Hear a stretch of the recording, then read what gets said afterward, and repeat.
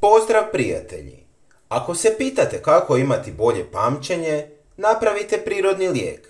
Sa godinama dolazi do promjena u koncentraciji, fokusu i pamćenju. Mnogi ljudi postanu senilni i obole od Alzheimerove bolesti. Zaustavite napredovanje demencije i pomladite svoj mozak uz napitak od kadulje i peludnog praha.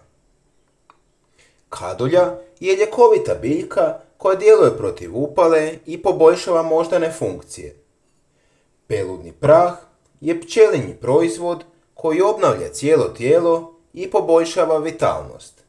Za pripremu ljekovitog napitka trebamo 1 čajnu žličicu suhe kadulje, 1 čajnu žličicu peludnog praha, 1 čajnu žličicu meda i 1 šalicu kipuće vode.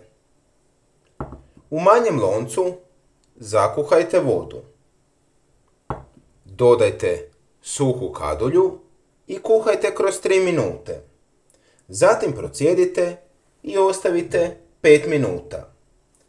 Umiješajte peludni prah i med, te ostavite 2 sata.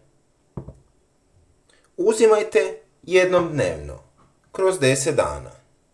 Veliki pozdrav, do sljedećeg videa.